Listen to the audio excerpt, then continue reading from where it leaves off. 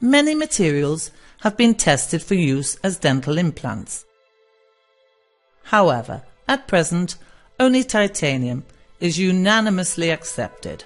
This metal is capable of integrating into the bone perfectly, due to a feature that other metals do not possess.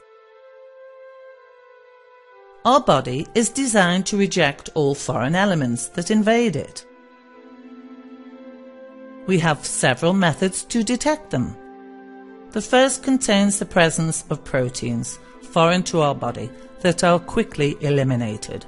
This allows our body to defend itself against bacteria and viruses, although this mechanism is also responsible for the rejection of grafts from other people.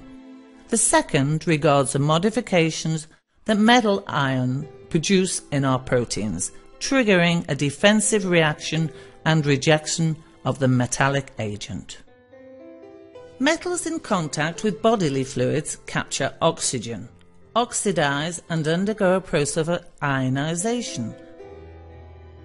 This oxidation causes the outermost atomic layer of the metal to suffer changes that alter its junction with the next layer of atoms that are not oxidized.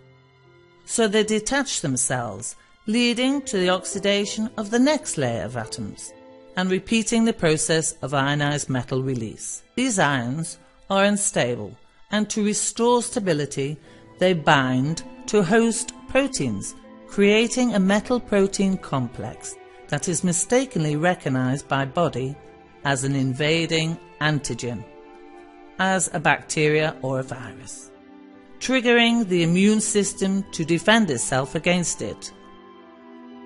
Lymphocytes begin to multiply to fight against the supposed invader. In addition to steel, the so-called stainless steel, which also oxidizes, contains 14% nickel, 18% chromium, 2% manganese, and 3% molybdenum. Too many ions. Titanium does not do this. Its first layer of atoms oxidizes, but this does not alter its strong binding to the second layer of atoms. They remain stable in position. As a result, no ionized atom is detached, making it invisible to the biological defense systems.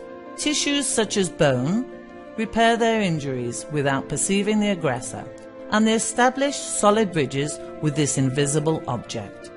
This is a fortunate fact for humans, as it allows this metal to be used for numerous medical purposes, one of them being dental implants. Thus the term rejection is erroneous, as the body cannot reject something it cannot detect.